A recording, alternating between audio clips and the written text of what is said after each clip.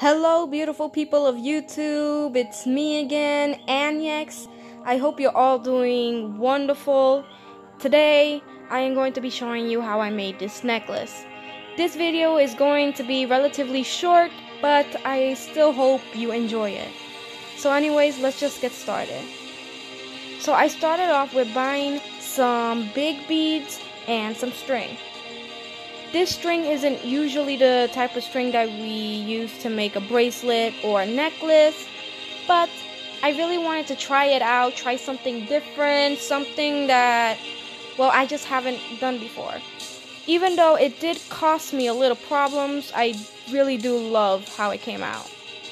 So, even with the big sized beads, I still couldn't get it to fit. So what I did was that I grabbed my pliers and I started cutting the tip of it at an angle, slowly going thinner and thinner until it was thin enough that I could put the bead through, and then just start gently and slowly, plus carefully, pulling the string until I was able to just shove it in there.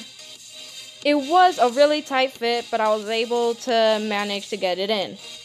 Even though a few times it did end up breaking on me, but it was worth it. So these are the beads that I used. This is so far halfway done. I did in the end rearrange the beads, but I think it was turned out for the better. So taking these clasps, I'm going to attach them to each end of the string, like so. Just put the string through the middle and close it up.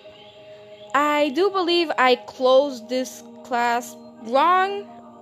I don't know if that's how it's supposed to look like, but I just went with it.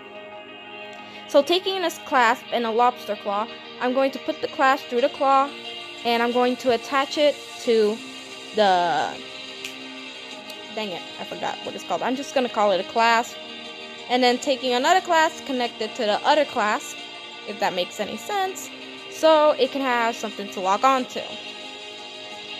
For extra pizzazz, style, whatever you want to call it, I put on this beautiful, but I mean beautiful, tassel that I bought a few days ago. Seriously, I'm in love with this tassel. I'm actually planning on making some earrings. So, even with all of that, I still thought that the necklace looked very plain looking and simple.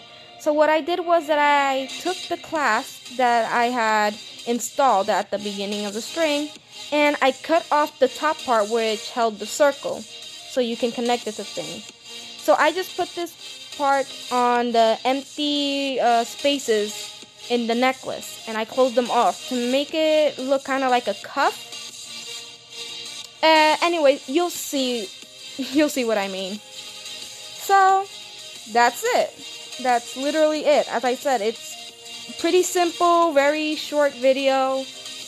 This is how it looks on. As I said, I think it looks amazing. I'm in love with it. I might actually just keep it instead of selling it.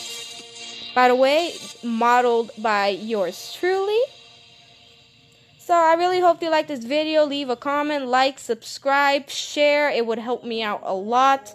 And I'll see you all in the next video. Bye!